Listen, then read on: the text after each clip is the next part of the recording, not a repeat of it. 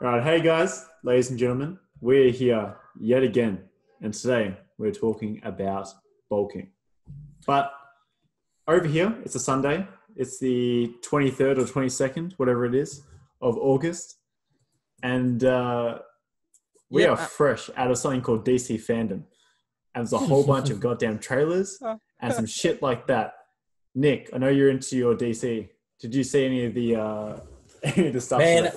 I was up early watching the fucking basketball, and then I'm just like, hold up, I know what day it is. It's not even Taco Tuesday, all right? It was DC Day today. Fuck me, man. What did I start off with? I started off with the Justice League Snyder Cut one. That was Did to you be like the honest, trailer? I did, and the music, because I like that song, like the OG, like Hallelujah song. I was like, man, like everything about that was just like absolutely perfect. I like the actual way, like they what's the word when you're looking at like the color scheme of the actual movie, it's so much different. I'm just like you kind of like taking like sounding like taking you into a different mind frame at all, but not just that, man. I've been so pumped up about Wonder Woman. That's probably been my Oh, most excited one, There's a lot man. to Like, unpack, man. yeah, Like, and the Wonder Woman ones like I've been hanging out for a while because that was supposed to come out I think earlier this year, but obviously due to Corona. yeah. And you know what surprised me most of all? What? mhm. The Robert Pattinson Batman. Oh no! Don't even talk about it. I hate him now. Oh, dude. I hate That you. Have you trailer, seen this No, trailer? no. The Have you seen trailer. this trailer? Look, the that trailer looks. Oh my trailer, god. Yeah. that trailer was next level. It might look good because of the VFX and all the effects, but Robert Pattison is not a person who can fill out the position of Batman. He can Why do never. you say that? Because the way I've got attached to Christian Bale filling that position out, back to back with who was the other guy? Ben Um, Ben Affleck. Affleck. Ben Affleck. Ben Affleck was a much more serious figure when he filled out Batman. I feel It like was good. Ben Affleck really went with the character and he really dived deep into the character. But Christian Bale was also good. Christian Bale was good as well. Hey, And hey, Prantik. mhm, The movie hasn't been released yet. I know, but it's gonna be shit with Robert Pattinson in it. That, I mean, the goddamn. VFX and the scenes are gonna be good, Nick, as always has been, because DC has been really great at that. But the person who is filling the role out, come on, Batman is a heavy character. Just give it some time. No. You know what? Time. Give it time. You could be Overall, right. It could be shit. Overall, I think I can't say I'm the same as Prantik, but I will say, I don't know if you guys heard the drama. There was a whole thing about Robert Pattinson because you're talking about how stocky and beefy he is. Apparently, there's some whole drama about him refusing to work out for the role. Yeah. I think he did a certain amount, then he just stopped. Yeah, I thought that was pretty piss poor, to be honest. Because I know obviously there's many components of Batman. It's like the world's greatest detective, he's a martial artist as well. It's not just like the build, you know. But man, this looks good. Good script. Do you like the feel of it, Nick? The music? I was pumped out of my mind. I do. Oh, and like it was kind of fucking fucked with me psychologically just watching that. Like, you know that scene where he's just kind of like intense mode. You're like watching him. You're like, oh, he looks angry. Like remember that scene in the trailer where you see Robert Pattinson? It's just straight on his face, and he's like real intense. Man, that captured me. Is this before he beat up that dude? That was Yeah, pretty before savage, he beat by the way. that was pretty good. Yeah, no, like I'm pretty pumped about that as well. Yeah, that was definitely the best thing of the day, don't you say? Like, everything else is cool. I liked a lot of stuff, but that was peak for me. Plus, I wasn't expecting them to drop as much as they did in the Batman. That's only like 20% filmed. So that's whole thing, just 20% of the film. I don't know. Have, like, I'm still pretty pumped about Wonder Woman. That Yeah, I Wonder really Woman's like that gonna be- trailer as well. I love it. Because that first it movie looks was really good. Yeah. Yeah, it was. I liked it. She really And it's fills in got, that. She really fills in that position. Chris Pine, he's back in it. But you know who's in it, who's really the cool? I pilot, know you watched Mandalorian. Pedro Pascal, I think his name is. I watched him in Narcos, and he's awesome at that. He's in Game of Thrones. You know, he may have chatted to the mountain. Spoiler alert. He's like one of the bad guys, and I think he's awesome. Yeah, Like, no, he's a everything good I've seen actor. him in, he's I was good just as, yeah. hoping for Batman. I was just hoping they would bring back the last movie and like get a continuation from it, where he took away the bomb, and then Robin was almost about to enter the scene. Oh, the Christopher Nolan. Nolan, yeah. I was just wishing that would come back, and they would do a continuation of that. Where Robin actually takes entry, because that guy who was actually about to be Robin, he actually I wanted to see what he could do, because his acting was good. As a police officer, man. his acting was good. Joseph Gordon-Levitt. That scene where so the Dark Knight Rises, that one, Bane, where yeah. he's in like Wayne Manor's house, and he's chatting to Bruce Wayne. And he's chatting about how he's an orphan, and he recognized the mask of like Bruce Wayne straight away, and he knew it was a Batman, and he knew what it was like, and all the rest. Like that was like focusing on like a fake face in front of the mirror. Exactly. That was a freaking awesome scene. Exactly. I love that, man. That was I think it kind of looked like it was going to set up it, didn't it?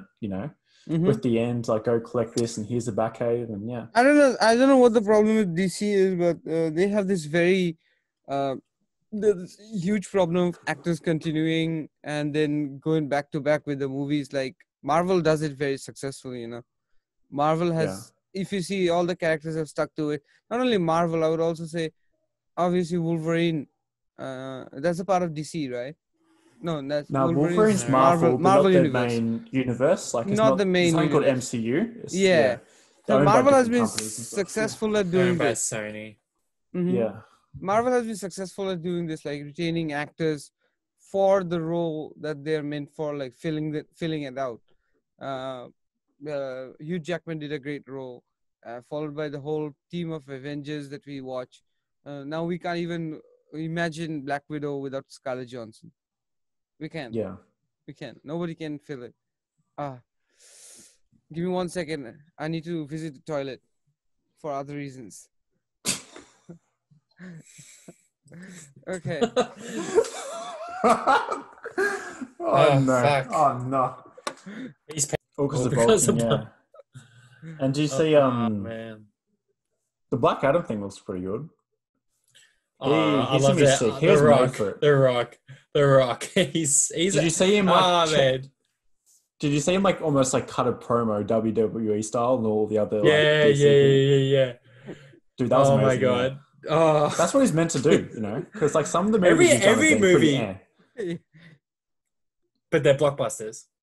Yeah, they are. He's a guaranteed money maker. Yeah. He's I'm pretty sure he's grossed like 8 billion? 9 or 10. I think. 9 or 10 billion or something like that. Like that's how much his movies have all grossed. I'm like, fuck. He's the one that saved the Fast and Furious franchise. Yeah. Yep. Single-handedly. Single-handedly, literally. Yeah. What else was there? There was Suicide Squad. You see that one, Nick? I did. That does look. Will Smith's not in it. Is that right? Yeah. Or is he not cast? Yeah. But chatting about WWE and The Rock and stuff. So John Cena's in that one. Yeah. His role just seems so stupid and so funny.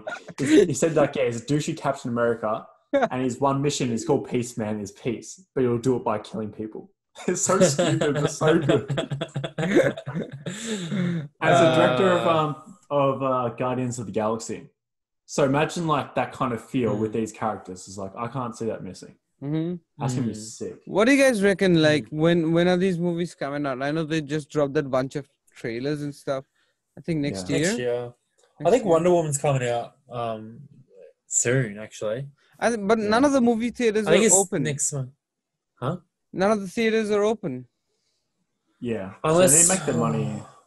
Because I think America, like, obviously you got high counts. You guys how you guys going in America? Because I know China, they've got like a 2-hour limit to movies. So you know the Tenet, that goes for 2.5 hours. It's going to be released. They didn't release it because China's 2.5 hours and they didn't want to change the film. So now it's delayed. Is it the same thing in America? You only have 2 hours. We don't have. No, we don't have. Our movie theaters are closed. Yeah. Yeah. It's They're not going to release it. They're not going to release anything this year. Like everything that was supposed to be released on the second half, I think they just paused it. I don't know what they did with it, but they just paused it. You cannot watch it.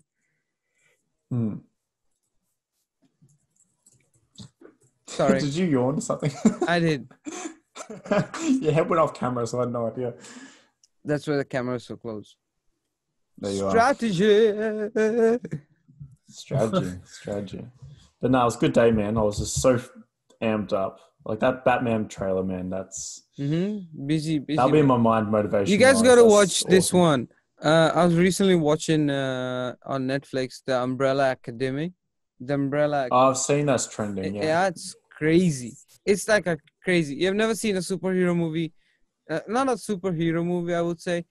Extraordinary film or a series that real. It's crazy real. It's very weird. It's weird to the fact that you love it. So, Isn't it like some kids, they get superpowers and they got to learn how to deal with it? Something along those lines? Or? Yeah, it's on those lines. Yeah, I don't want to reveal much because it's a very interesting one. You guys got to watch it. It's, on that note, on Amazon Prime, apparently there's a show called The Boys. I haven't seen it. Have you guys seen it? I've seen it. Is it good? Stupid as hell. Stupid as hell. Oh, really? But it's good. It's like stupid good. Okay. Stupid good. Yeah. A good stupid. Yeah. It's got like it's crazy. It's got a Superman who wants other people to suck their dick. I love those tacky movies. They're so funny. They're funny as fuck. They're funny. Yeah, you find it funny. I was watching. Have you seen Man from U.N.C.L.E. with Henry Cavill? That's tacky. That's tacky as hell. It's just the dumbest shit.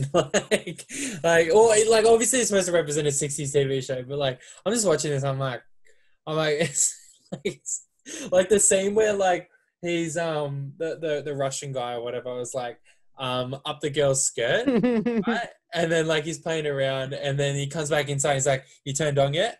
And then I was just like, because he was like trying to put a device on it, like trying to turn on the device. Henry Cavill walks in, turned on yet? And I was just like, it was so really like that movie, tacky, so corny. And I'm like, but it fits so well. Exactly, yeah. That's a good movie, man. I think that scene where the Russian locks the bathroom door. I won't ruin it for listeners, but you know what I'm talking about? That was such a good surprise, man. I love that. Fuck. All right. Let's talk about some gains for the gods. Gains. Let's start off with our own individual experiences, like going through, you know, what have we found beneficial during massing, and what's the good sides about it, what are the ugly sides about it, you know. Let's start with you, Prantik. All right, I love starting with you, man. Why? You talk shit, so you know, like it's just good to get you done and out of the way. Oh my god. Okay, what are we talking about? The good, the bad, the ugly of Balkan? Yeah, just your experiences. So if you had any like really good off seasons, you had like any dirty bulk, you had any bulks were you too conservative, added no size, that kind of thing. Sure. Let's start with the dirty bulk. The dirty bulk. This was a bad bulk. Not a bulk, rather a wrong decision. A lot of people make these, but they don't realize they're making it. But here we go. For the benefit of humankind.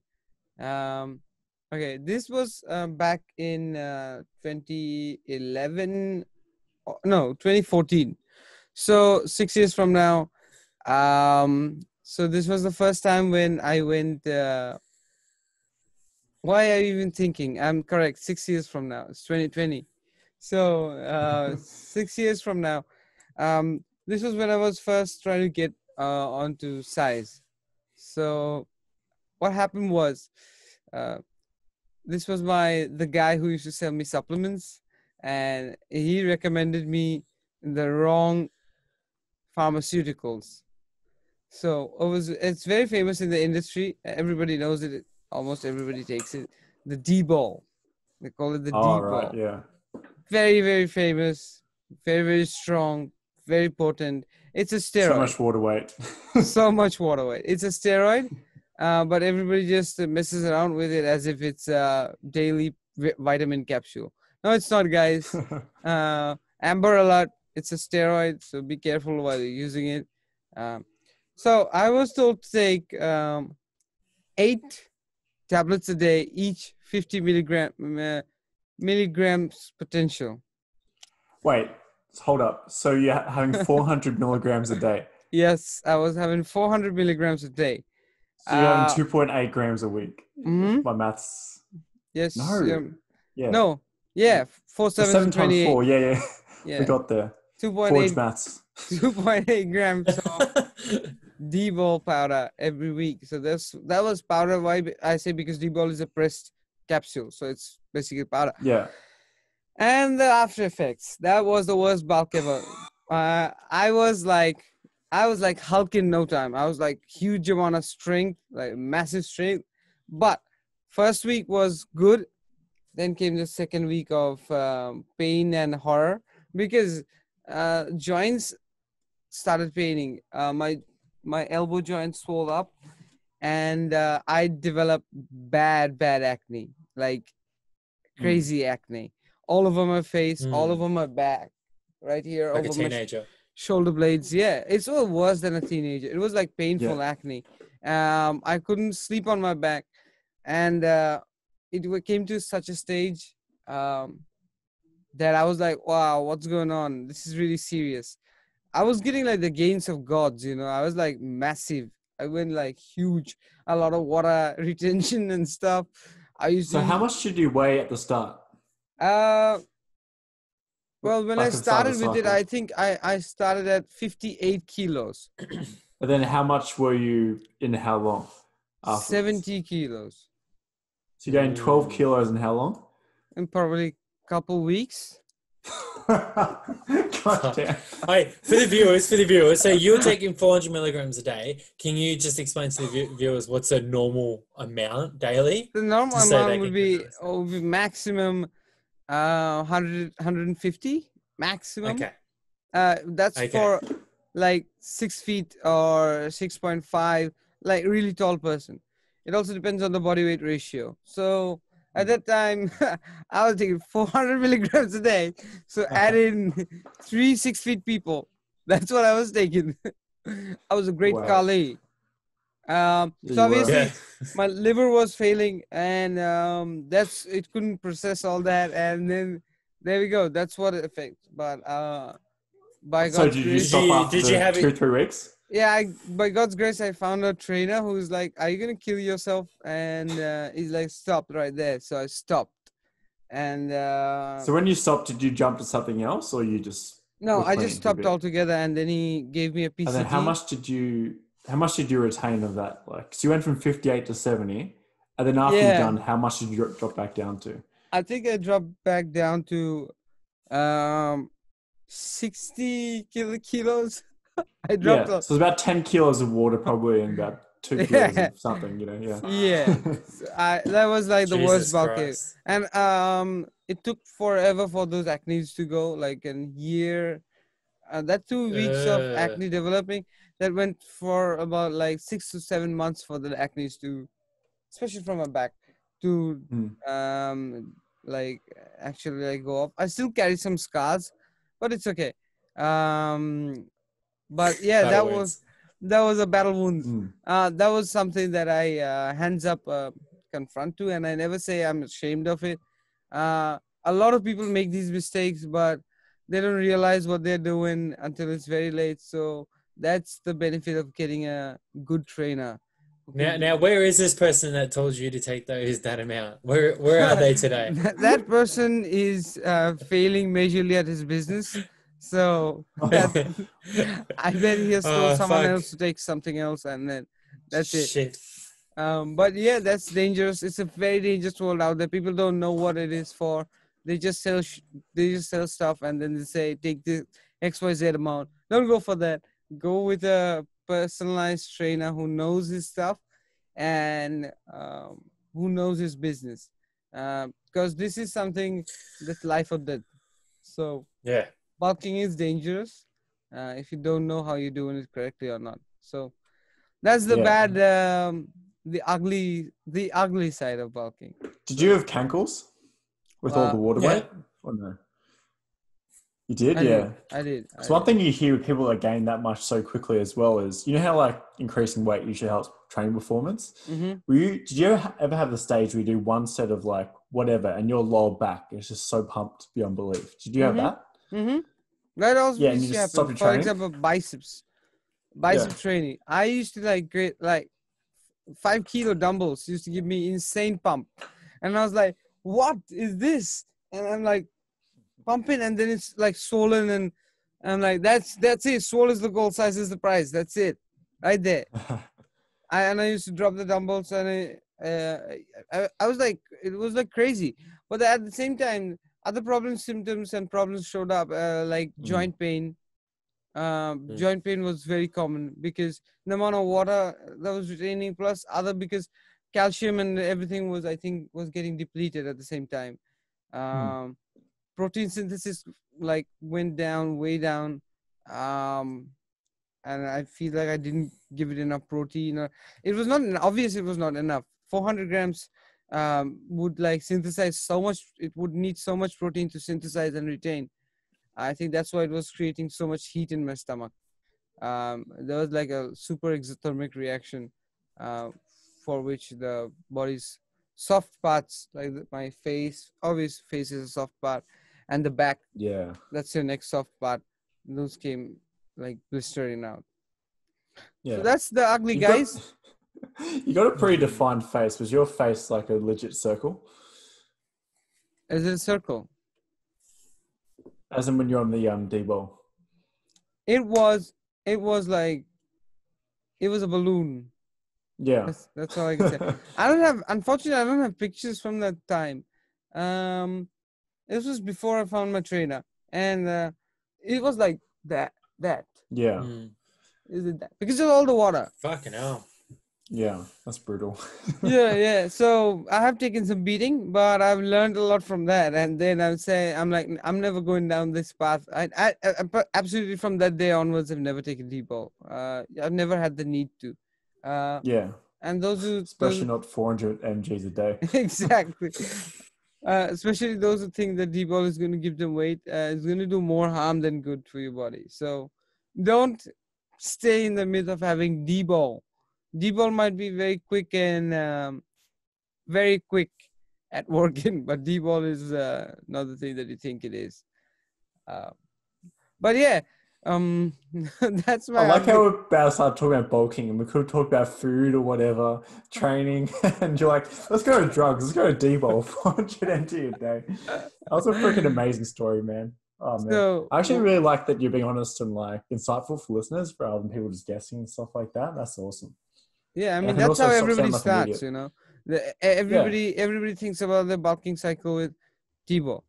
And nowadays, the world has changed to drugs. So there's no point hiding it. Everybody's taking it. So if I'm just hiding it, I would just be lying.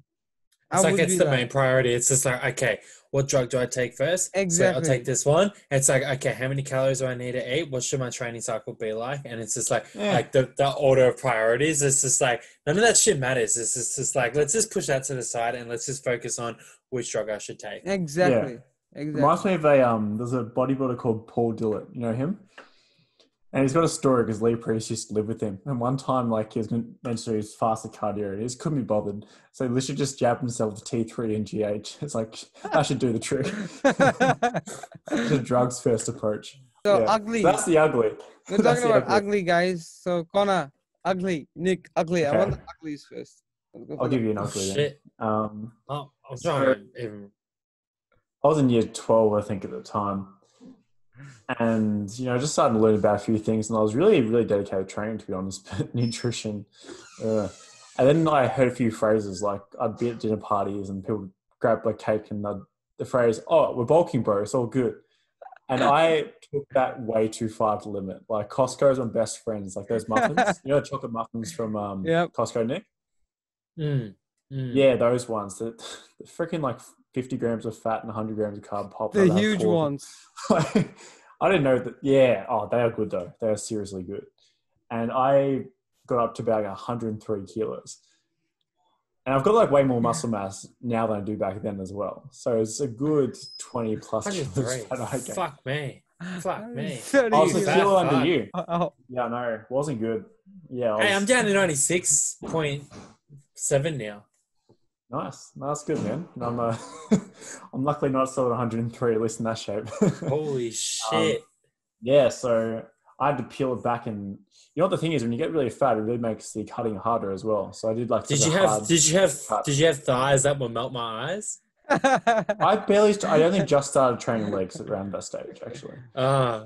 Which is weird to think about now, because you know me, Nick, and I'm like, if I write a program, it's like legs first, up body, yeah, I'll figure out whatever, you know. So you had the shakes that will make me quick. I did. Now the phrase, I'll crush your ass. Yeah, and I cut down. I lost whatever muscle mass I had, and I still had that skinny fat thing. Honestly, my fat cells I was always insulin resistant for the next like year and a half. Like if I'd ever try and be in a slight surplus, it was like very distinct and immediate inflammation, fat, all those things. And so when you're younger, that's when you have your best potential for growth, right? You're more fresh, all the stimulus thresholds are really low. you grew. And I butchered, man. Yeah, those years, man. Oh, you grew. I was anabolic as hell, but in the fat tissue, unfortunately, not the muscle. Yeah, I really stuffed up my newbie gains. So when did you realize this was enough?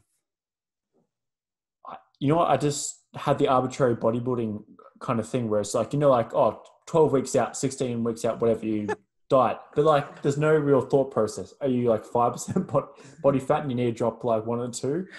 Barely.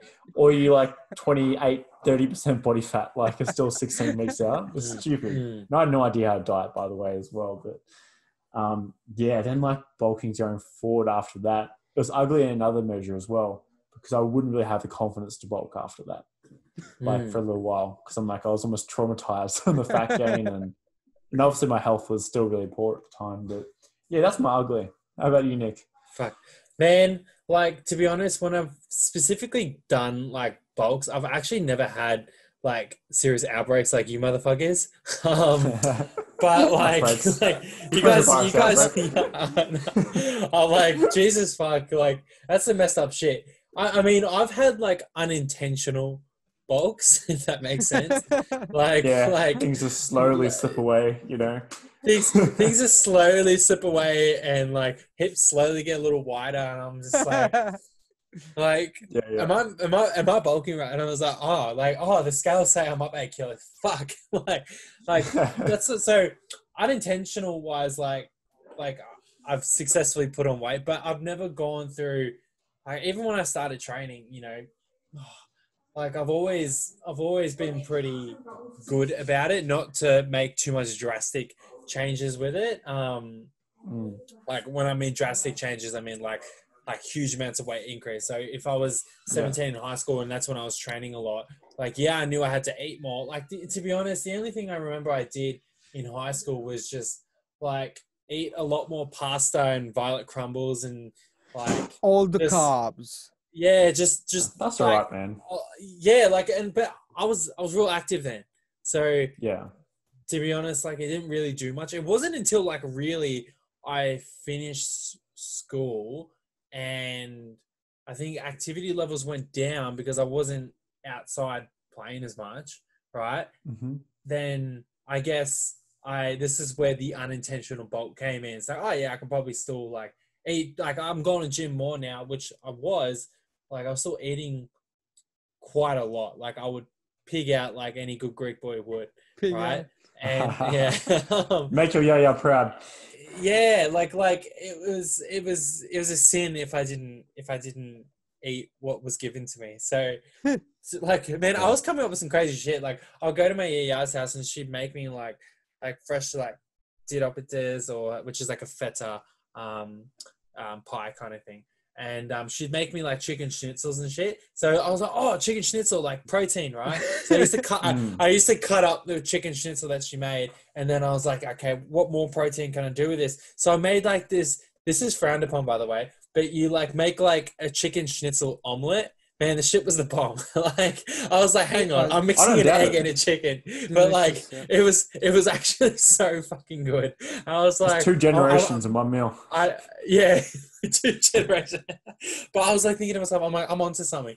But I think at that point, So when I finished school, I was probably around 86 kilos. Then after that, okay, I was clubbing more, I was drinking a lot more. I probably got to like 95, 96. I was fat. Like I had, man, like you reckon, like, fuck. Like I had hips that like had like little dough pieces hanging on the side of it. You know, like fucking hell. It was like soft shell tacos back, like sitting back there. It was, yeah. So to be honest, this is what I mean. I've never like, when I started really getting into training, whenever I've gone through a bulking phase, those have been like successful in a way to the degree I want, but I've never done something so ridiculous where I'm like, 103 kilos like this motherfucker over here, or like this motherfucker having like pimples on his back just because he overdosed on some shit. Oh man. But yeah, man, that's everyone's ugly. Yeah, I just eat and I don't exercise and I get fat. I mean, if you want to call that the ugly, bulking, bro. Yeah. We bulking, bro. Yeah, that's my thing. Bulking, bro. Yeah, fuck. So I think this is it's about it. Mostly I related reckon I bulked to earlier, man. I bulked when I was like 6 years old. Like seriously, going to your yard's house. Like, man, I was bulking back then for sure. Yeah, like, I'm bulking, bro. But I think this is everyone can relate to the fact of wrong or crazy bulking when they're young. Like this is when they never knew about what's going on, what protein intake, how much, what does it do to your body, carbs. Did you guys come from an athletic background? Question. No, I didn't. Like, yeah, Connor. I played a lot of sports and stuff like that. But yeah. No, as in, what do you mean by I wasn't athletic too background? cognizant Like of your parents being athletic or stuff like that? No, like when you're raised as a kid, Did you play a lot you of, like, come from sports and stuff. Oh, I had a super active school year. Like whenever I was schooling, I was like in the track and field team. I was playing sports. Yeah, I was playing. So when you guys were kids, like, and obviously you had to, perform well for sports. Just obviously we didn't know much about everything we do with nutrition and stuff like that now, but like, what was your go-to thing? If you're playing soccer, if you're playing basketball, if you're playing footy or something like that, like what's your go-to, just normal thing? food. Normal food. No, Just your wheat bix, your cornflakes, yeah, like just sandwich for sure would always be there.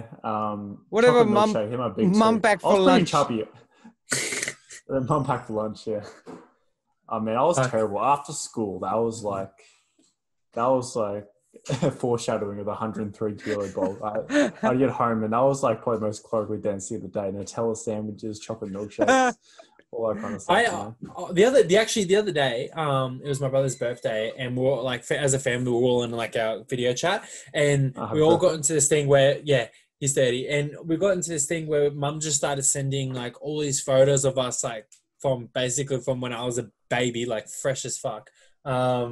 Like just over the years. And I'm looking at these photos and I'm like, Mum, how come I was the fattest fucking baby out of like the three of us? I was like, what did you feed me? Like, look how huge I am. Like, and then like, it's just like a slowly timeline of just not like, yes, I'm getting like bigger, but I'm just getting expanding outwards in a pot belly. Gumball. Like, why am I so fat? And Chris goes, man, like, I don't know about you, but this was your daily routine. He goes, for breakfast, you'd have 2 bowls of cereal, 2 slices of toast with cheese and butter on it. I'm like, yeah, right. And then like, he goes, they were just normal bowls of cereal. Like, they were big bowls of cereal. I'm like, okay. All right. And then he goes, and then you'd have your normal shit, like, for recess and lunch and stuff like that. I'm like, okay. And he's like, and then you come home and have like another bowl of cereal. And then you have, and I was like, fuck. All right. And then he goes, and then you'd have like eat a lot that Mum cooked for dinner. And then you would have even more like dessert and stuff like that before bed. And I was like, man, that sounds like I ate more like then than I did now. Like, 6 meals a day. Yeah. And I was doing this whole 6 meals a day shit, like probably like 10 years straight. Like I was like, but man, they weren't like mini meals too. Like, they're like massive meals. Massive sweet meals. So when you say Yeah. bulk, like I felt like I lived my whole life for bulk. Yeah. We But both- like as a baby, I'm like, why am I so fat? Like I can get photos up now, man. Man, I was so chunky, like puffed out cheeks, arms. This is ridiculous. Wow. Yeah. And then it got to when I moved to America, man, shit just like Cereal it was just went up a whole cheaper. level. Cereal was cheaper back then. Walmart was booming. Nick's dad got all the cereals for his kid. Oh, Mum's like, hey, the bowls are bigger over here. I'm like, sweet. I'll have 3 bowls a day. No, but Let's go yeah, on to the good then. they're good. Yeah. What's the best bulk you've had, Prantik? Oh, yeah. The best bulk I had, I think I have photos that actually, this is actually really good time to bring it up because yesterday Facebook just reminded me, this was 2 years ago when you guys saw me when I was just after the competition, the Victoria Nationals. Just after that. Oh, I did get a sweet bulk session in there. I was up like 2 kilos of muscle over 3 or 4 months. And I was on the steady gain train. I was like the trend train. I was on that. I was on the trend gain train. As they Now, call what are your it. dosages at this time? The trend train? You're running trend off season. No, this was enanthate. So there's 2 different forms of tren. Tren acetate and enanthate. Acetate is the ring, which is a much smaller benzene ring that has a faster release potential and a higher decomposition rate with a very short half-life. So for those who are listening, half-life is something for which the chemical component lasts in your body or has its own lifetime. That's half-life. And that's when the potential punch of the component is. And after that, it disappears. The punch disappears. So you have to either retake it to get the punch. But this was 2 years ago. And this time around, I knew a lot. I mean, like, I had stuff written down. I was knowledgeable, educated. I took all the precautions because people always say that anabolics, when you're taking it, you're just killing yourself. No, you're not. Correction again. Amber alert. Anabolics, if taken correctly and in the form of and under the supervision of a very experienced personnel who knows their own shit, you're safe, in safe hands. You know how to control it, and if you learn a lot about it. Fuck trend though. Yeah, that's a very dangerous. That's a very dangerous drug though. But a lot of people also. This is also not something which is misused in the industry. A lot of people have misused this drug. This drug is known to this drug has 2 forms, as I just spoke. The enanthate and the acetate. The enanthate gives you longer gains, harder muscle condition, better quality of muscle over a longer period of time because the half-life is greater. I think it's 3 or 4 days is the half-life, while acetate has a half-life of only 1.5 days. So that's why acetate has its names around being used when you're really dieting it down nearer to competition. You look much more harder, leaner. You get that stone-like shape. You know, your serratus and your abs are like tight and everything. Yeah. And that's so once you get on the trend train, you ride. So this bulk was really good. So as I said, I put on 2.5 kilos of muscle only. So 2.5 kilos of muscle is a lot of muscle. Is this when you're in Australia? Yes, yeah. Have we met you at this stage or is this before? Yeah. It was after I finished my competition. Okay. Is this when you're working with Josh? Yes, this is when I was working with Josh. You're eating a fair bit of food then as well. Yeah, the food was really good. You bumped up your food a bit from like what you did before. Yeah, the food bumped up. The food was greater quality, better food, and the training was also different. Progressive overloading was something that I was concentrating on. 4 weeks, I think 8 weeks was the program that would slowly get me that peak. 8th week, we talked about this in the last episode as well. Weight went up, like the weight carrying capacity went up. Joints were healthier. I was much more healthy. I felt very strong from the inside. like when what you should feel like naturally, what your body should feel when you're on good stuff. And then I felt very strong. My skin felt very good. And that was the best bulk I've ever had. I guess I'm still bulking, bro, but Perma bulk. perma bulk. But I'm not about that life no more. So I'm still continuing to do. I still continue to do a good maintained diet, just to make myself stay on the balanced side of life, not like falling over, having massive love handles with love handles of their own. So it's like an inception of love handles, which you can never control. Waterfall of fats from both sides of my stomach. I don't want to do that no more. That's bad. But yeah, this was this was a good bulk. It was really good, and I'm sitting at that weight, a little bit above from then right now with all the fat content. That was a lean bulk. So this proves that you need to get a person who's experienced with the trainings they have given other people, and have like a broad field of knowledge, like a broad like knowledge base, so that's very important. Yeah. Moving on. What's your Nick, what's a really good bulk you've had? Yeah, Nick, come on. Good one that I've had. Successful one, I guess we should rephrase it maybe. Not 3 bowls of cereal. Yeah, because that's a good bulk, but it's not at the same time, It's good for the soul.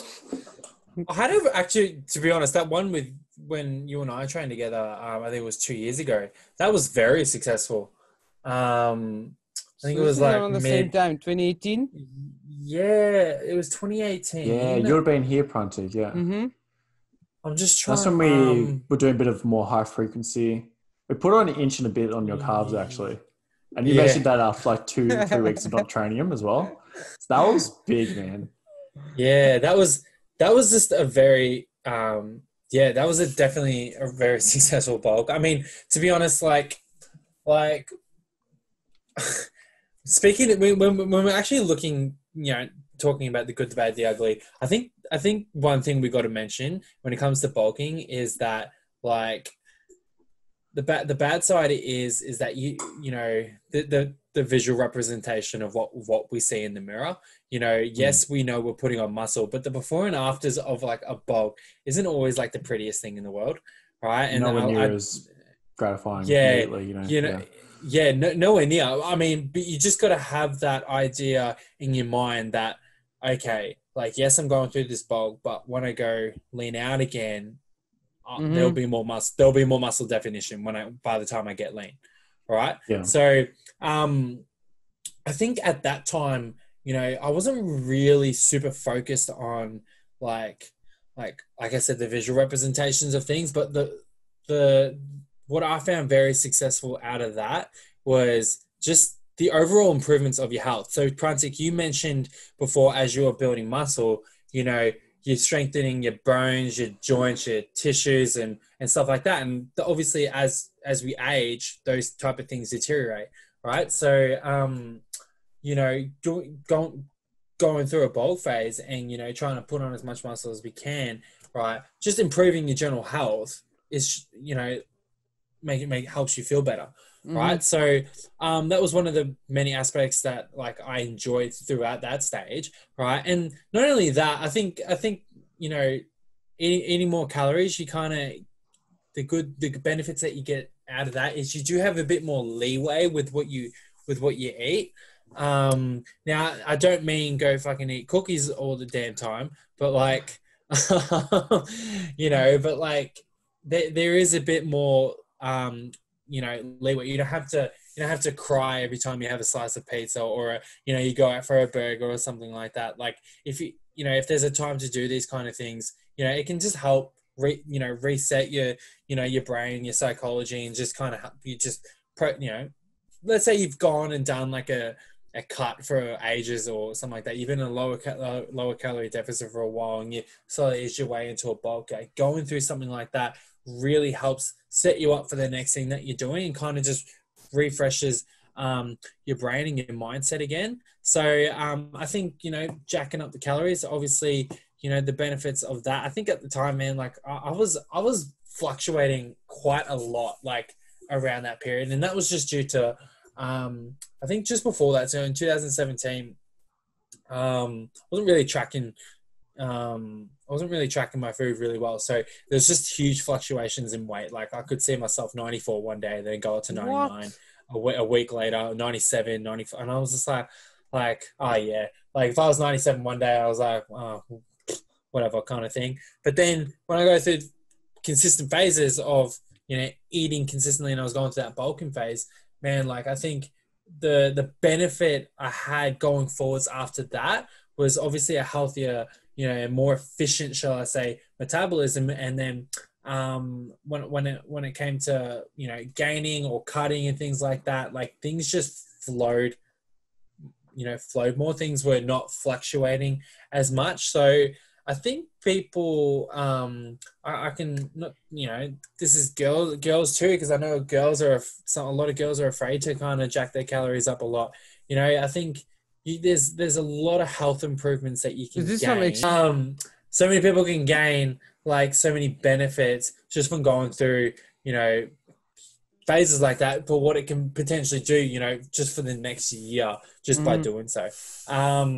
So yeah, like to be honest, Connor, like going through that phase with you a couple of years ago, like really helped like set up, like, I think I had a feeling it was actually 2017 we did that, like the end of 2017. So earlier that year was quite shit, but later that year, everything was really good. And then 2018, man, like I just got super strong that year. Like I'm pretty sure I went from like a 215 kilo deadlift maybe to like a 255 or something like that. Like I just got stronger, I felt better, I felt healthier, and just, yeah. So like just from simply like one, not just one, but like, one really good phase, and that kept some consistency going from there on. You kind of just ride a momentum. So I think that's quite common. Like you made gains from it, but it was also almost like a paradigm changer as well, like a little bit. Yeah. Like you're more consistent from then on, and maybe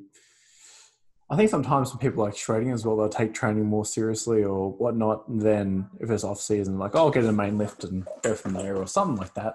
They see it as like an off season versus a chance to improve, like Nick's saying. Yeah. Some people call it an improvement season and stuff. But yeah, I saw it during that, and he exploded in that strength as well. I was crazy. This is what I mean. Like that's the side of it that you got to look at, because massing is not all, sunshine and rainbows. Exactly. Like I said, like you're gonna honestly miss the chiseled jaw, or the defined abs and things like that. You're really gonna miss those things. And if you like to take quality measures and things like that, and like if you're one of those people that it like just like you got to find something and like that will keep you going, because if you're a visual person and things aren't really visually looking good, and you're going to fall off the bandwagon. Yeah, like honestly, that's if you're just going to cut for 6 weeks, okay, I'm going to, and then go through a mass gain soon, and I only do it for 1 week and then go cut again in 1 week, like you're just fucking around with things too much, and it's really not going to show any benefit. So you really got to take a really good tactical approach, and look for other things other than just a visual representation, because overall health, like it's like, oh no, let's neglect that. Like what the fuck? So yeah, that's to be honest, that's when I talk about success, like in that regard, like I think of the successful mass gains I've had has really set me up for what came after that. Yeah, for sure. Okay, that's awesome. I think maybe we can touch on this as well. It's kind of our script, by the way, guys. But you're talking about the psychological factors of bulking and how that can be quite hard. Have you got any experiences with that, Prantik? Like, it's probably the best way of gaining muscle mass. Like maintaining main gain doesn't really go as well as dedicate caloric surplus. But like Nick's saying, you struggle with that, not having the chiseled face. You struggle with seeing the ab lines goes. How have you went with that? Has that held you back? Is that anything like that for you, or are you always quite like, okay, I understand what I do now? So bulking, when I was doing it correctly, I knew what I was doing it for, because I had the definite purpose of it. I knew I was gaining muscle. I knew I was putting on mass. So I really didn't have a psychological negative side holding me back. I always took it positively because I was looking in the mirror, and I always just think that, okay, this is an additional new muscle mass, or better shape or better size. I was looking at the roundness of the muscle bellies when I was looking at that. So that's a better way of looking at it. So if you know how to flex correctly, then you can really see the gains. So I was flexing correctly and very often in front of the mirror. But actually, that's a cool part. It actually motivated me. Bulk actually motivated me. I never missed that chisel face physique of mine, especially because I knew, because that was pain. Like that was actually pain when we go down to that. It might look very attractive and sexy, and women might just come up and say, "Give me your seed, take me," and other stuff like that. It really doesn't happen though. But what really is that your skin may become paper thin. You might have six-pack abs showing and stuff, but retaining that is very hard. I feel like it's very hard and unhealthy. If you're doing that lower body fat percentage for a long amount of time, you shouldn't be doing that, because the body's, I think, correct me if I'm wrong, the body's natural tendency, like a natural human being, the way we were built, it was to at least have 10 to 12% fat in the body, retain it all year round. And that's how I think the body was made. Am I correct with that? Are you It's definitely a speaking for range. males or No, I'm just speaking about like normal Homo sapiens, males. Let's take males. Girls are normal too, Prantik. Yeah, I mean, was like just about to say. normal Homo sapien males, and then we can say females as well. You just bump up the numbers, just same principle. Yeah. Females carry a little bit more fat because they have other fat adipose tissues in different places. And usually weigh less as well. Factors in as well.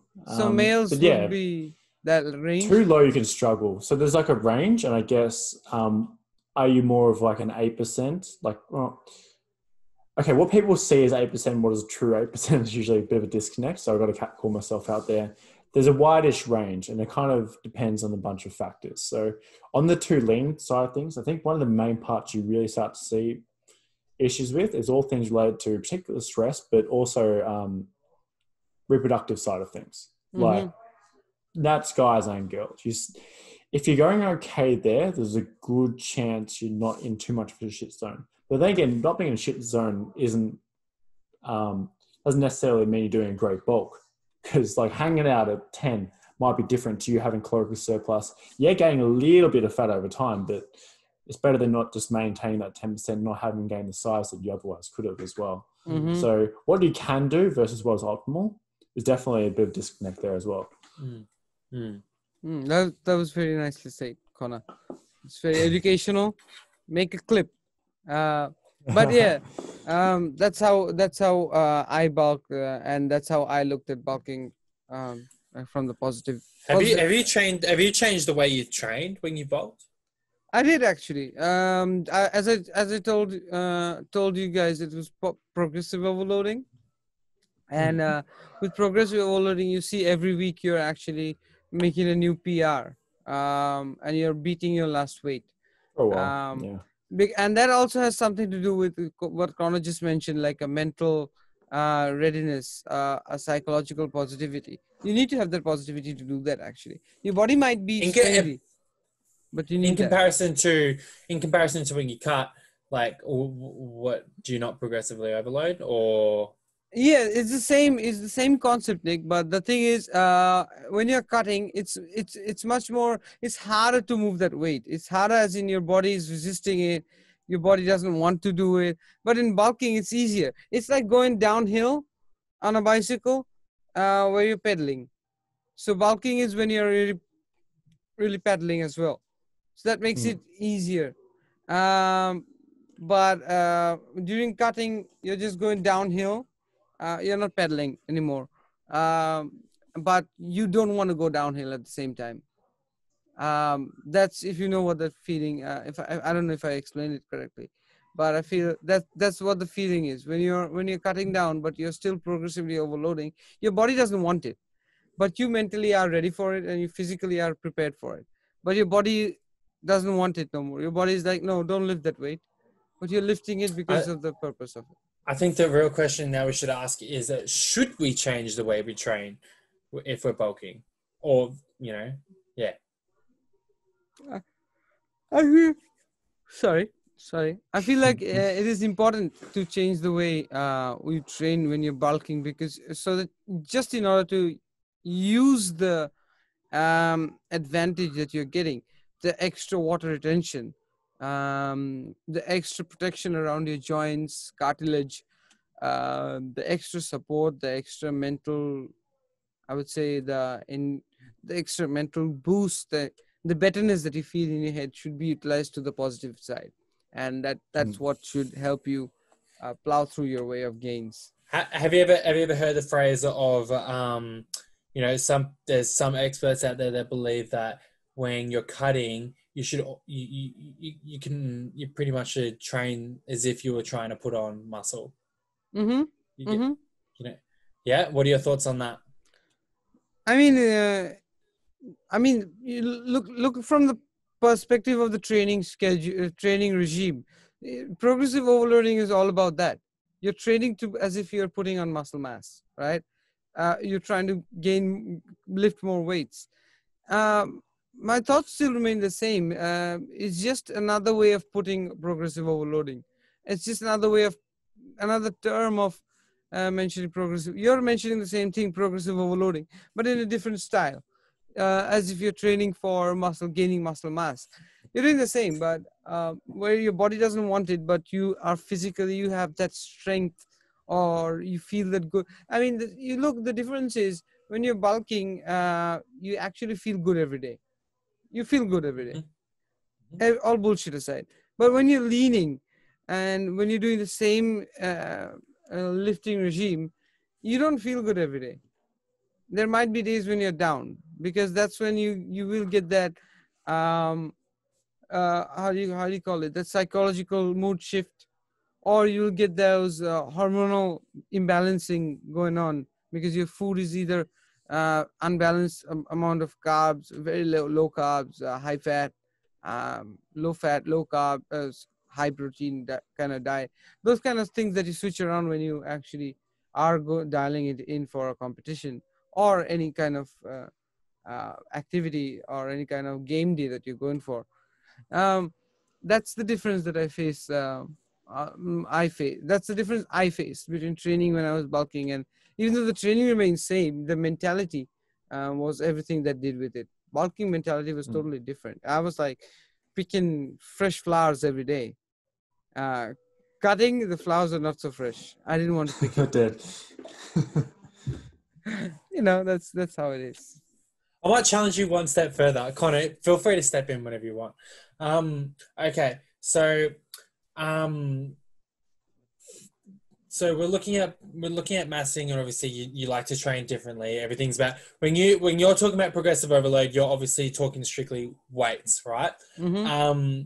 Now with cutting, again, I know we're talking about massing specifically, mm-hmm. but I'm actually I'm curious to know what your thoughts are when you look at it from this perspective. So you're talking about when you're cutting and leaning out, you're talking about all these different recovery adaptations that we need while training, right? Mm-hmm. from training.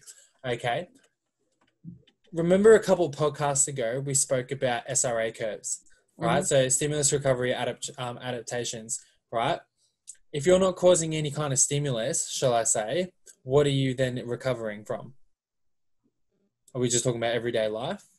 I'm just curious to know. So if training then while you're cutting is okay, all right, if it's going to be somewhat drastically different from bulking, okay, I'm not going to really add volume to my work, or or maybe let's just talk I'm training for a particular stimulus. If I'm not hitting that stimulus, what am I then recovering? Mm-hmm. Right? If you're kind of just taking a back pedal.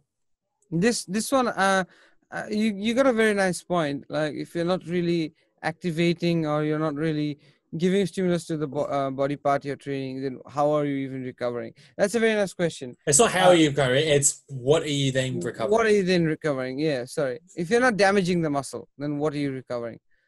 Let's put it that way.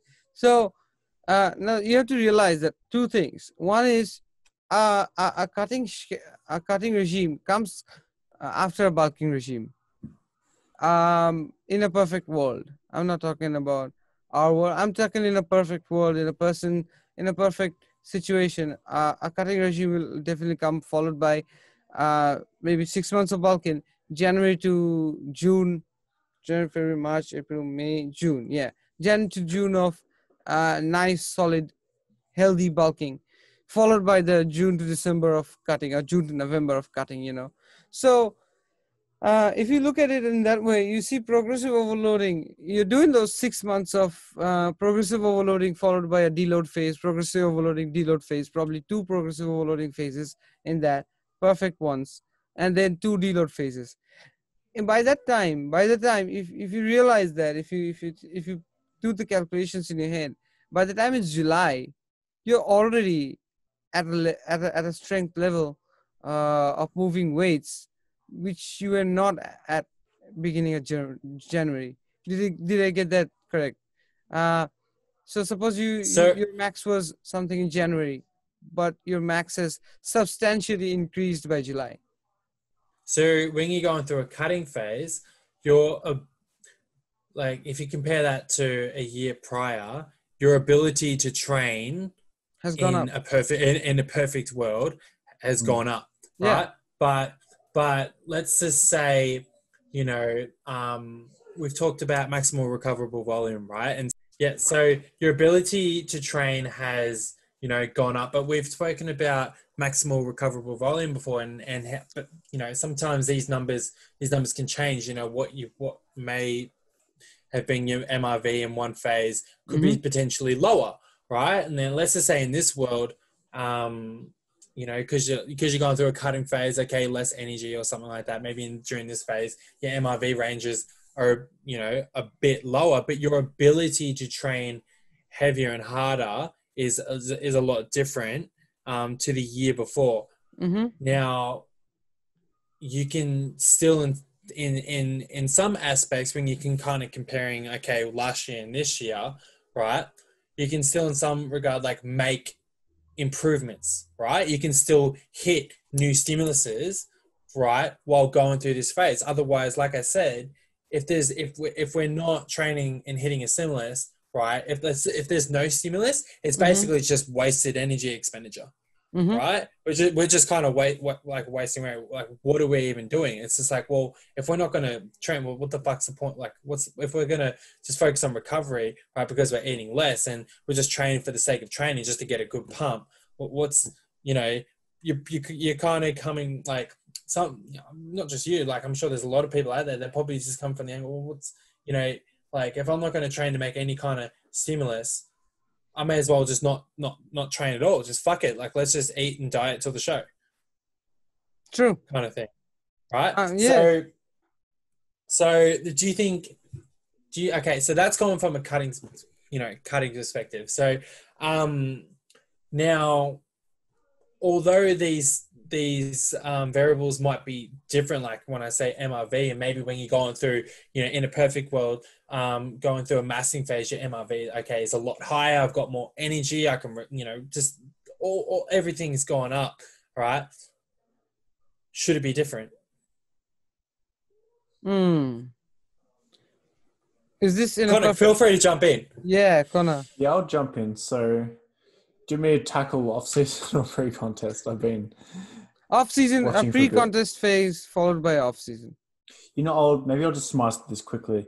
I think we've got to understand the principle is always the same, but the circumstances are changing. So you still got your different stimulus thresholds, and you've got different ones to grow, and you've got different ones to maintain, which might be something you'd look into as part of the question of why should we train at all when we're pre-contest. But so I want to talk about bulking, and then you can almost guess that everything that doesn't apply to bulking is almost inversely related because there's different circumstance related to food, aka the opposite if you're in deficit. So when you're trying to grow, you're in an interesting circumstance because there's more anabolic machinery, if you will, being catered towards growing via things outside of training. Like imagine you need multiple things to come to the party to grow. You need like training, you need like, recovery, sleep kind of thing, but you need food. Imagine to a degree, if you keep 2 out of 3 of those high, you'll have a good response. Well, if you look at pre-contest, if you're training good, but there's no food there and you're sleeping poor, you haven't met that 2 out of 3, you're going to struggle. So without the food, you need to be really precise with your training because you need to hit that 2 out of 3. Off season, you kind of got more room because recovery on the whole is better, granted, a few things. And food is obviously high that helps recovery in itself and just straight up anabolic pathways. So with training, you can almost get away with less to a degree. Like the growth threshold is lower. The maintenance threshold is definitely lower. But you can also train more as well. So almost like the gap and range of how you can train is more. Am I saying that's, mean you should be, oh, whatever, I've got a really wide bullseye, should I be throwing with my eyes closed? No, because if you do, one of the advantages is of off-season is imagine you can progress through a wider range. Well, it means exactly that. You can progress for a longer period of time. Just because you can throw a bullseye, anywhere in the range and work for a little bit, to maximally not get the best results, month 1, month 2, but also month 3, 4, 5, 6, you'd have ways of progressing. And now there's a higher and better progression model that you can take advantage of. So the model's the same, but the range is bigger. So I think that's one of the big things off season. It frees up choice, but, I think most people are all about like maximum adaptations. It allows you to make potentially, if you get things really right, maximum adaptations for longer. And I think the for longer part is key, before you're like limited by all these other things. That's nicely placed. That's nicely placed. The answer that I think Nick, you are looking for, from my training perspective, I would like to say that concept of 6 months of gaining and then 6 months of leaning out. I wanted to say that those 6 months of gains, when you were gaining and when you're hitting that PPR every day, the weight that you started with in January has substantially increased by the time you reach July, and it keeps increasing. So that riding that bicycle downhill is actually a valid example, because by the time you're cutting down, you already have so much strength on the wings from all the bulking that you've done that it's literally easy to lift the weight that you're already used to, and then progress a little bit further. So even when you're cutting, you're actually progressing. Now, this is what I'm talking about when you're perfectly doing everything good, when you're professionally doing it. You're doing it, you're biting it down to the bone, and you have done all your bulking phases correctly.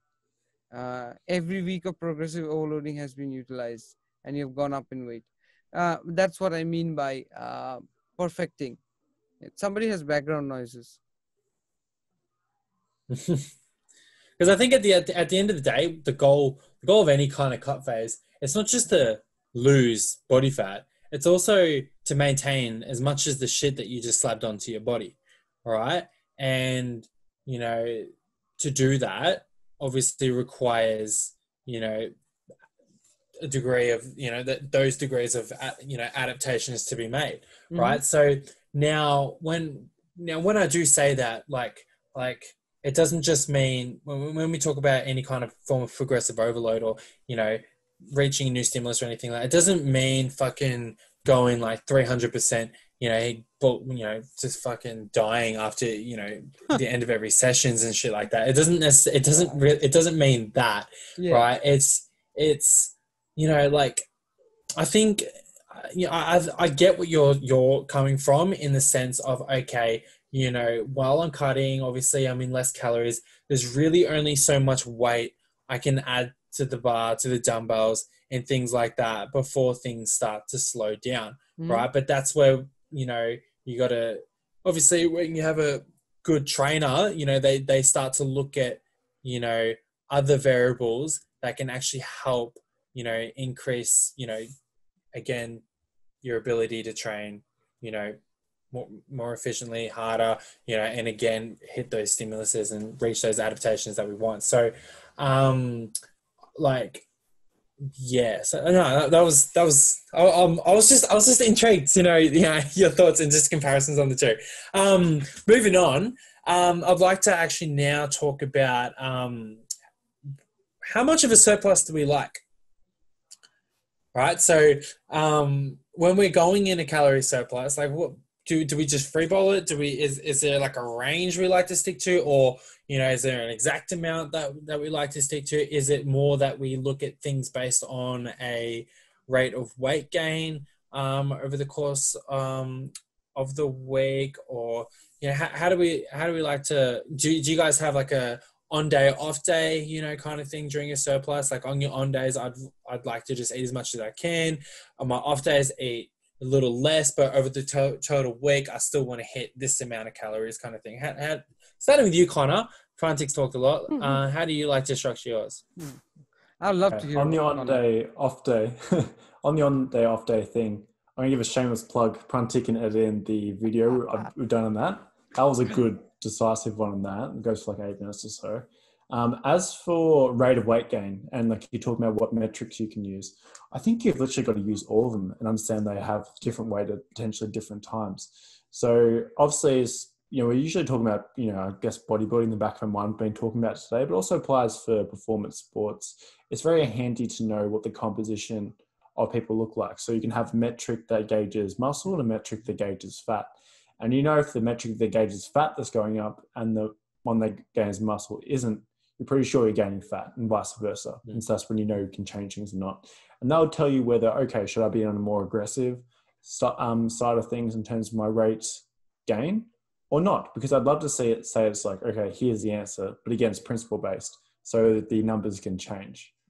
Overall, I like to have people gain, not necessarily in the initial stages, but over time, slower than they would cut. So you'd expect people to cut at a higher rate of weight loss, and you'd see people gain at a higher rate of weight gain. That's because it's easier to lose fat than it is to gain muscle. So we need to kind of match those numbers. As for how much food to have, I think the best thing is you find someone's calories, maintenance calories, you know, just through trial and error, a few equations and whatnot, and you add a little bit on top and you see what happens, and you line up with your training and all the good things, and you go from there. Because sometimes for certain people, the number won't be ultra high, you know. And I've had other people where it's like, you remember Big Nick, the basketball player? The Big Nick basketball player. No idea. He was like 6'11". I can show you. I can send Oh wait, yeah. Your client. Yeah, that's right. Yeah. He man, we had him at like 5,000 calories a day, and the first week he like dropped weight. I was like, okay, we need to ramp things up. And I've had the same for another guy called Adam Rochester and stuff. But there's been other people where it's like, okay, yeah, you're gaining, but it's not quality. And then other people, it's like, okay, it might not seem like that much food, but it's the right amount for you. And we're just going to go to a slower rate of weight gain, because also you got to match with their training. If they're not able to train as hard and as intense, then it's pretty fair to say that you can't expect as much muscle mass to accrue. So you kind of match that with your weight gain ratios. Because if you like blanket statement on make people gain half a kilo a week, and someone had 100 gram of muscle gaining stimulus, another person had a 400 gram of muscle gaining stimulus, then you're going to have completely different responses, even though they both got 500 grams or whatever of muscle gaining Stimulus. I think I fucked up there. You got, same weights gained, but different, ratios. Yeah, that's the one.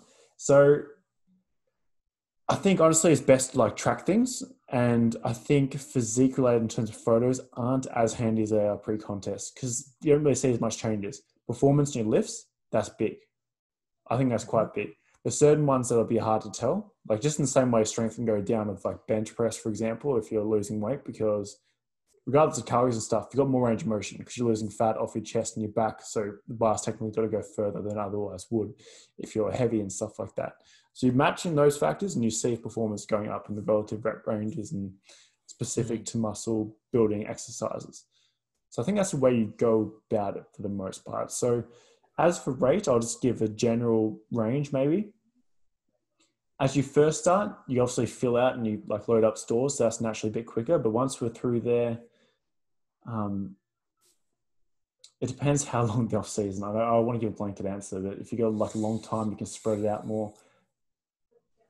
Maybe a kilo a month, something like that. That's a lot, actually. Are you talking about only muscle mass, though? No. Yeah, I that's wish. fat and mass. Yeah. Yeah, but that's the best way to go. Because if you're just trying to gain exclusively muscle, I'll rephrase it like that. If you're trying to say, okay, I won't gain any fat, you probably won't gain much to any muscle at all. Especially if you compare it to like the other person that does gain more muscle and fat. They strip off the fat, they maintain the muscle, and they're in a better position than the person that was just otherwise maintaining. So I think there's good value there. It always comes with fat. I mean, like a gain phase always comes with fat. And if you don't have fat, you're doing it the wrong way. If you think like you're leaning out, you're going to be lean and mean, and you're going to gain weight, gain only pounds and pounds. If you're not gaining fat and you're putting on muscle, tell us your secret because we'd really like to know. Yeah, I think that's the real answer. Yeah, exactly. That's what I was going for. I mean, like, give it to me. I think Prantik might mention it before. Yeah, it was like Bren, something like that, you know. Are you talking about the Trend Train? I've seen bologna sandwiches, yeah. I've seen people go on it and then never return. Yeah, but you know what? It's a good point actually, because maybe we should mention to our like more, you know, I'm thinking natural athletes when I say some of those numbers. If you are using some of these other things and you've got like the deca weight and other water retentive compounds, it's going to screw up these numbers completely. And also your rate of weight, you know, gain that you can actually achieve is a little bit higher. So I'd actually move it a little bit more aggressively as well. And with all these pharmaceutical help that you get, I feel like you should be careful about what you're using, because these are things which are getting better with the time. Which are getting better with time. These are lab manufactured pharmaceuticals, and they're only going to get better with time. Like the effects are going to be like stronger and stronger and stronger and stronger. Whatever we had 10 years ago is not the same now. New things are coming out, and better tests are being done. I don't know. Things are going to get freaky in the future as well. But we should be really careful about. We should have the basic and the clear concept should be, there is no shortcut to gaining muscle, and you cannot gain muscle without gaining fat. These are the two rules, the golden rules that people should follow and keep in their mind. They shouldn't just go for stuff like, oh, I'm gaining, we're bulking, bro. Don't worry about what we're eating and what we're not. You should worry about what you're eating and what you're not, because what you're eating now predominantly judges what you're going to look like after. If you're just eating 3 humongous bowls of cereal, you're in for a bad day. You know it, right, Nick? Am I right? I don't know, man. I got some pretty sick results back then. My cornflake game and rice bubble game was on point. Yeah, so as Conor mentioned, it's very important to gain that fat, because that fat is what helps you in the future to gain more muscle mass. I would say, Nick, if in terms of number, I would say gaining 500 grams of muscle over a term of 9 to 10 months is a very nice amount. That's about 1 chicken breast being added onto your body as muscle, like sheer muscle mass. I know it's hard. Something very hard to imagine. It's like, if you're looking at the human skeletal system, a human muscular system, then the red colored muscle strands are the ones that I'm talking about. 500 grams of those strands being added to your body is a lot. Like a lot. I know what it feels. I know what I'm talking about. I want the listeners just to visualize. Obviously, Nick and Conor has a clear picture of this one as well. But those who are listening, I want them to visualize that skeletal, that red man that you saw in your biology books with muscle all over his body.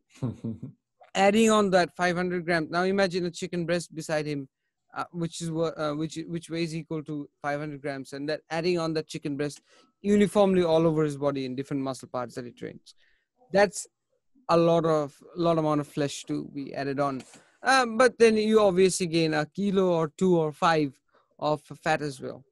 So fat can go away, but this muscle will never go away. It'll retain. So once your biceps Better not. become bigger, then they stay big. Unless you're doing something wrong, you're doing something like you're severely depleting yourself of food, or you're in a place. Become a marathon runner. Exactly. Yeah. Exactly. Become a marathon. Nicely put. That's what I was searching for. Highly physically demanding sport. That's what I would say. A sport that demands you to be lean. Not only a marathon runner. It can be. You can be a bobsleigh person. You can be a person riding on the bobsleigh because that's when you need body. You can be a F1 driver because they need leaner people to drive F1 cars for drag, acceleration. If you're also riding MotoGP, stuff like that. These different forms of sport demand different body. But if you're previous in some other sport and then you're switching over to a much more high physically demanding sport, then you will be losing muscle. Get ready to do that. So yeah. For example, I was thinking of training for American Ninja Warrior. Oh, really? Yeah. I was thinking of joining a gym later this year. So I'm mentally getting ready to lose a lot of muscle mass. And some of them are pretty sizable. Yeah. Like, I think it's still beneficial to have your muscle there. You need to keep in mind that I need to do that 5-foot wall climb. And a person with my height doing that 5 or 6 feet wall climb, I need a lot of less weight to carry. So I'm actually getting mentally ready to actually let go of all this muscle and then become lean, mean. What was that? Who was that guy in The Mechanic? Henry Cavill? No, was it Henry Cavill? No, he's not in The Mechanic. I'm gonna forget. I'll wake up at night. DiCaprio? No, not DiCaprio. I forgot his name. The Mechanic. Yeah. We know him so well. Come on, Nick. It is Jason Statham. No. Jason Statham, yeah. Yeah, Jason Statham. Yeah. He was in Crank. If you see his body form in Crank, Crank Volume 2, 3, Death Race. Yeah. It changes. So that's how I guess that's it. For me, I was just gonna touch on a couple other things. I mean, yeah, sure. I think one important note to make sure for a lot of people when you go through a calorie surplus is one of the benefits of having more food is more energy, right? Mm-hmm. And a lot, the misconception people have. Like I was eating, X amount of calories. I wasn't really losing weight, but now I'm eating like 600 calories more, and now I'm losing weight. Like, it's the fact that I'm eating more calories means I'm losing weight now. But really, they're just kind of moving a lot more. So, their NEAT levels, for example, are higher. Their energy levels are higher. Their training sessions are more efficient. So the fact that they ate more food gave them the ability, to perform better and live life better. So when I've gone through a calorie surplus, when I'm working about, how much, right? There's obviously that amount that's like, it's a chore, right? And, for a lot of us, it feels like that most of the time. Like, fuck, like trying to get 4,000 calories on or something like that. It is just an absolute nightmare to try and do, right? To do like every single day. For some people, 5,000. Think of the strong men out there. It's like 10, 12,000 calories a day. You know, That's a lot of calories. Exactly. Yeah. And for some of these guys, you know, like there's only so much healthy food that you can eat, and eventually you're just going to have to get it from elsewhere, right? So yeah, definitely got some thoughts there. Yeah. Yeah. What are your thoughts, Connor? Jump in? Okay. So I think one of the things, maybe because we're potentially going to talk about obstacles, and this wasn't my first thing to talk about, but for some of the bigger guys out there, people just really struggling with appetite, maybe this would be handy. I think there's a stage where you want to cover your micronutrient base. So you want to make sure you're not deficient in anything. But other than that, what you look at as good, clean foods versus otherwise, it doesn't really matter too much because you're probably going to hit your thresholds of protein, carbs, fats anyway. You're trying to figure out which way can I eat more calories, especially if that's what you're struggling with. So some things that can help with, like, you know, optimizing the hunger to calorie ratio you can get in is, again, not going overboard in fiber. You know, it's probably not time to try and get all your carbs in via broccoli. You're just going to have to eat too much. So on the other side of the spectrum, what is really dense in carbohydrates or other calories, you know, like an oil or a maple syrup, as you know, Nick, dates. Mum cracked it. You look into those things. Yeah, I know. So you're looking for things that are going to digest you efficiently as well. So what can move through your digestive system quickly and get you hungry soon? If you have, like, you know, classic example of oats. I can eat oats all day. Maybe that's a bad example, but people talk about it. You know, they feel quite, you know, bogged down and slow digesting carb, blah, blah, blah afterwards. So you're looking for, like, things that maybe you have a base part of your meal, and then what I've done with a lot of people, it might be like beef, rice, whatever. And then from there, you add an equal amount of carbohydrate source via syrups, drinks. Usually white rice people digest pretty well as well. So anyway, point being, if you are at the stages where it's so hard to get in those foods, like those strong men or just your average person that's really struggling to get food down, you know, make sure you're eating the right amount of food and all the rest. But then from there, forget this love affair with it's got to be chicken breast, it's got to be this, it's got to be that. I mean, if you want to reach a goal, you should be loyal to whatever's going to help you reach that goal. So I think high digestion and taking care of your digestive system is really important for a good off season. I agree. You ever struggle with 100%. that? You've always been a pretty hungry lad, so probably doesn't. I don't know if it speaks to you as much, but have you ever struggled to put down food? Nah. I've never. Nah. Like I'll always find. I think the only thing I'll struggle, like if I know I've got to get food in, I think it's just a lack of, like at the moment, for example, like going to the supermarket is not exactly the easiest thing to do in the world. So sometimes it's just a like lack of convenient food. You know what I mean? Just like out of convenience. Availability Like of food. Yeah, like in the house. Like if I know that I've got to get 200 grams more carbs in, I was like, fuck, if I just had like a handful of dates in my hand, I'm sweet, you know? But like, you know, like, but mum really wants that maple syrup for breakfast, so I can't really have that. You know? Like, but you know, no, I've never really struggled putting down food. That's always been quite the you know, quite the easy part for me. But like by food he means like food like boiled chicken. Oh, not even just that. Just like, you know, you're just really struggling to get calories in by whatever. No, what means. what if I put in like boiled chicken and broccoli? I think that'd be a bad choice. Yeah. Right, but that's the best yeah. form of chicken that you can ever have. Yes, but if I you're don't trying think to it's worth it consume, if you can't get it in. If you're trying to consume 8,000 calories a day, Of let's that, say, for yeah, example, that's madness. Okay. You're gonna have to. There's a lot of chicken that you're gonna have to consume. Yeah, you're gonna die consuming that. Oh my god, it sounds like hell. Yeah, yeah. Sleeping with chicken. I mean, like back to what I was saying before. So, like I said, sometimes you know, if you are at a, let's say your hunger levels are good, you're in a good surplus, and let's say you're eating more. And to be honest, I kind of look at this on both ends. You know, if you're bulking or if you're in an extreme cut, like I said, for me in particular, I notice that, you know, I'm just more active. You know, so sometimes when I think I'm in a surplus, to be honest, I'm I'm actually like maintaining or even slightly Yeah. dropping.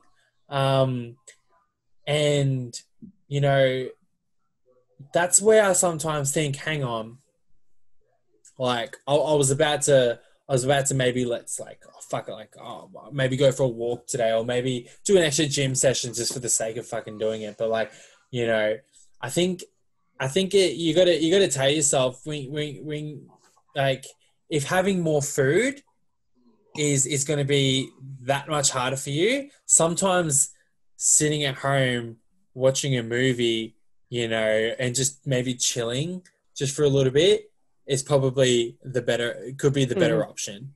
You know what I mean? Anabolic. And yeah, and to be honest, the anabolic couch, you know, in this scenario, Anabolic couch. Anabolic couch is great. There's our snippet for the episode. As long as you're ticking off all the other things, right? It could be the, you know, the beneficial thing, you know, in this scenario, you know, and because what, you know, you can also talk about that, you know, how stress levels can go down just by like chilling out and things like that. Like just having a life outside of dieting and training and things like that. It's a really good, you know, aspect to look at it from. Yeah. So I think what Conor said, you know, if there are points, you know, or if you're really struggling to put down food, you know, definitely take some of those tips. I know for me in particular, you know,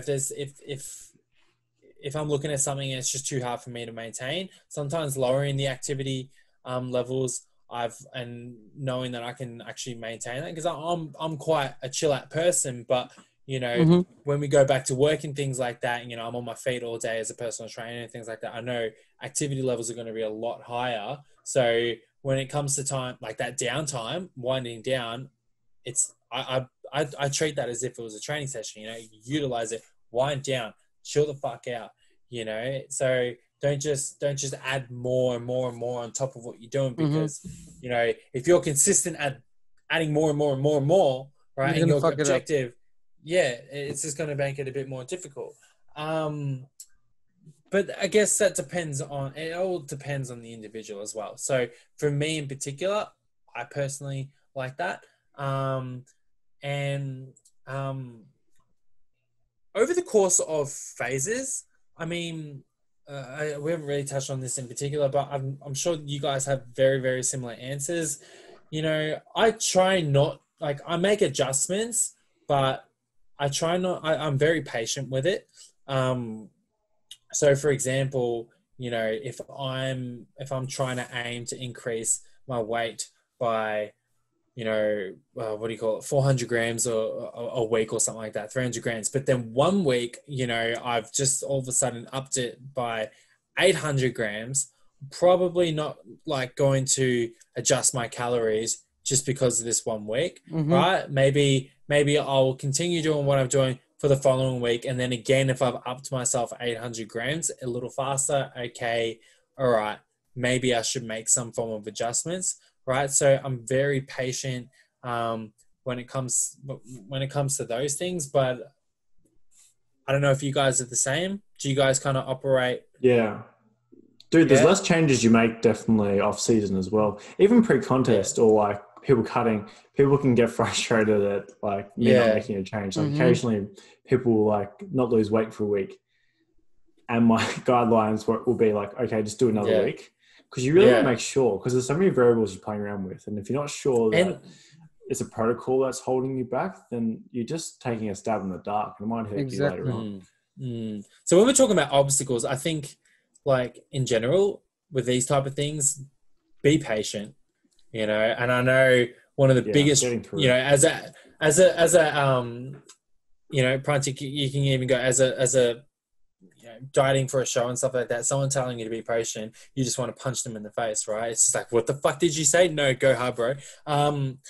You know, so like there's so many obstacles that come in the way, but I know you, and I've seen you through contest prep and, you know, different phases of bulking, cutting and things like that. Like you're just a calm person. You're quite patient. You understand, you know, the game and stuff like that. But like, actually, to be honest, do you have any other words of advice, you know, for people when it comes to those obstacles and how to get through it? So for me, I say be patient, you know, like,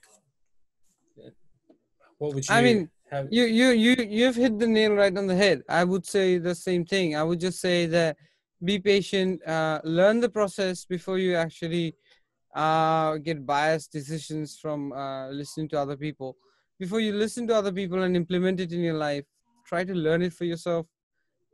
Try to get as much exposure that you can from a professional. I always have stressed on the professional point of view. From a professional who's already in the field, it might take some extra dollars or extra currency from wherever you belong, but always learn from a professional, because that's where the like those are the people with experienced eyes. They know what's right and what's wrong, and they'll definitely help you.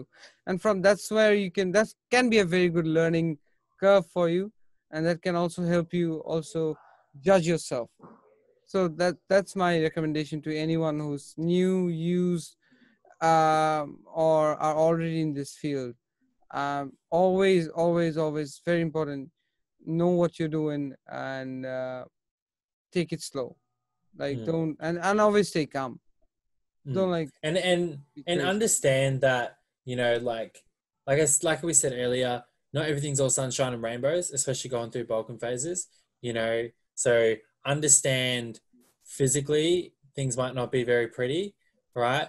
But you know, overall what you're kind of doing for yourself, not just now, you know, what you're setting yourself up for going forwards, and what you're potentiating and things like that, that's where the real bang for your buck comes in, you know. So it's Hey, like what the Prantik earth said, was understand the game. hey, the earth was not formed in one day. It took billions of years for the burning ball Mhm. of lava to cool down. So, and then human race I thought was it took 7 days. I've been led my whole life as a lie. Nope. You telling me this Nope. now? We're not doing this.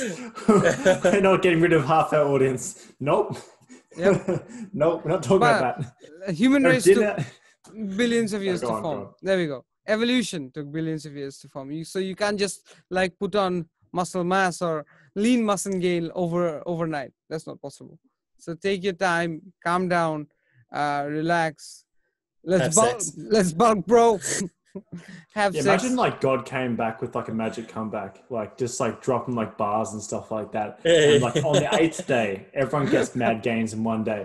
And then you solve both your issues, you know. You got his side and got the 1 day thing, you know. Imagine that.